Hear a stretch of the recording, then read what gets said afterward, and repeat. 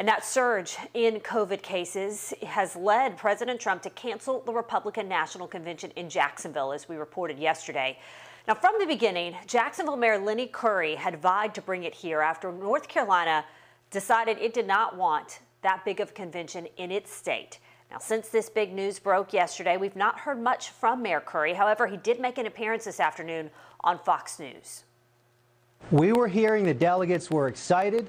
Up until a few days ago, there were still major events planned all over the city, expected people to be there, all with safety protocols in place, testing. We have a mask mandate in Jacksonville. We were all doing the right thing, and we're going to do this in a safe way.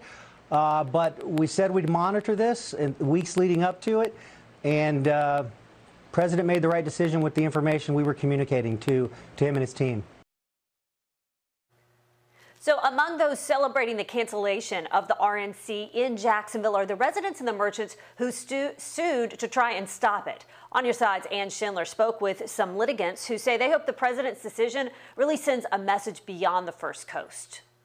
It was a relief. Ted Delegal is one of 7 residents and business owners who sued to stop the Republican National Convention due to COVID-19 fears. Apparently this week, the president suddenly discovered that the coronavirus is a major issue. Delegal says their effort got a big help when Sheriff Mike Williams warned the city wasn't ready for the RNC. This current configuration I cannot work with. I was proud of him. I think that Sheriff Williams stepped up and did something outside of politics, and that's somewhat rare right now. Mayor Lenny Curry, who has since removed his tweet promising a big, bold convention, We'll be ready. said he agreed with the sheriff. Yes, I agree with him. But the ultimate decision was the president's. The timing for this event is not right. Something Delegal hopes sends a message to the country. This is real. This is a real threat. We need to all be cautious. We all need to protect each other. Here at home, he says, he is celebrating. It does feel good, and I think the whole community can breathe a sigh of relief. Ann Schindler, First Coast News, on Your Side.